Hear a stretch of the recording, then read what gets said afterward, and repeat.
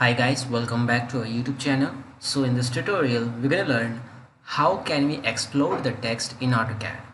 So as you can see here, we have this one and this one.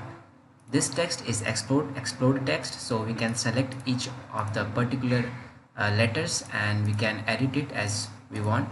But apart from that, this is a complete text which is not explode. So to explode it like this, you just have to click on this Express Tools. And here in this text group, we have an option here that is modify text.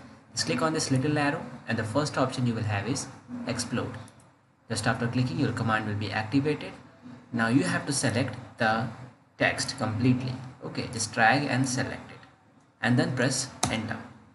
Now just after pressing enter, your text is exploded and your work is done. So this way guys, you can explode the text. Now you can select each of the text individually and you can edit the things, like you can change the color from here or you can change the line type or whatever you want. So this way guys, you can explode the text in AutoCAD. Hope you like this video. Thank you.